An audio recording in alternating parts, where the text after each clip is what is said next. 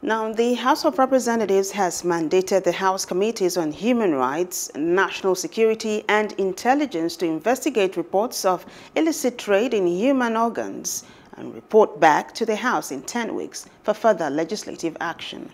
This is sequel to a motion sponsored by Rimande Kwemom from Taraba State and Olajide Olatubosun from Oyo State on the need to stop the illicit trade, which has generated $600 million to $1.2 billion revenue for the perpetrators annually.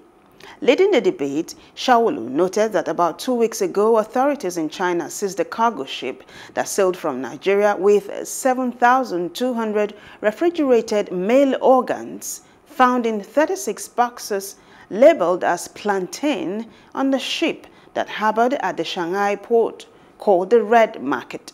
The lawmakers worried that the increasing cases of missing persons, ritual killings, and trafficking of persons may be linked to the menace, hence the urgent need to curb the criminal act.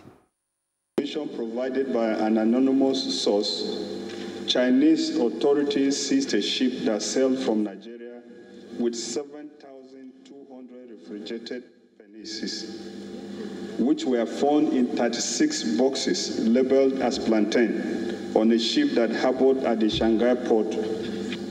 Concerned that harvest of organs can only be done by medical personnel with the aid of rogue public officials. Also concerned that perpetrators of this illicit trade by the year 2009 were generating between $600 million to $1.2 million profit annually and have been encouraged by poor security situation to use the third world as major suppliers. The House, therefore, resolves to mandate the Committees on Human Rights and National Security and Intelligence to investigate the whole gamut of this value chain.